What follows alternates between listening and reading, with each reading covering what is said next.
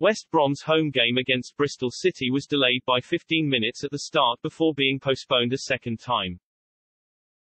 A medical emergency inside the Hawthorns forced West Brom's game to be postponed by 15 minutes at the start after a fan received medical attention before a second intervention was needed in the away stands later in the match.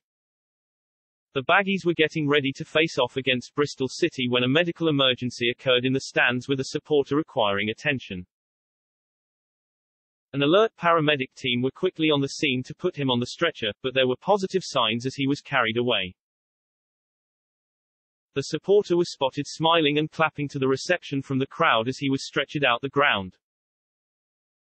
It was not immediately clear what had happened to the supporter in the stands, but the incident meant kick-off was delayed by 15 minutes with West Brom and Bristol City both providing an update on social media.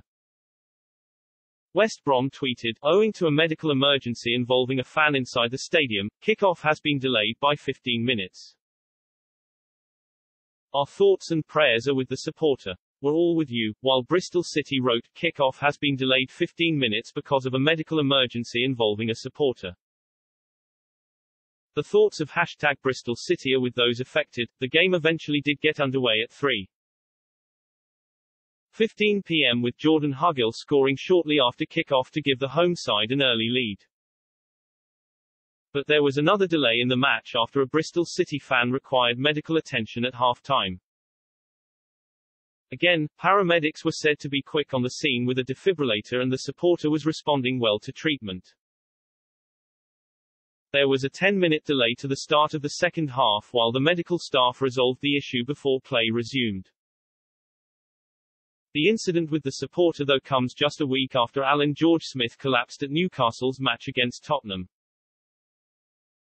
Play was suspended in the 40th minute as the Newcastle supporter received medical attention. Dr. Tom Pritchard was praised for his quick efforts in helping save the 80-year-old in cardiac arrest. Tottenham star Eric Dier spotted the incident while on the pitch and ran to the touchline to ask for medics to attend with a defibrillator.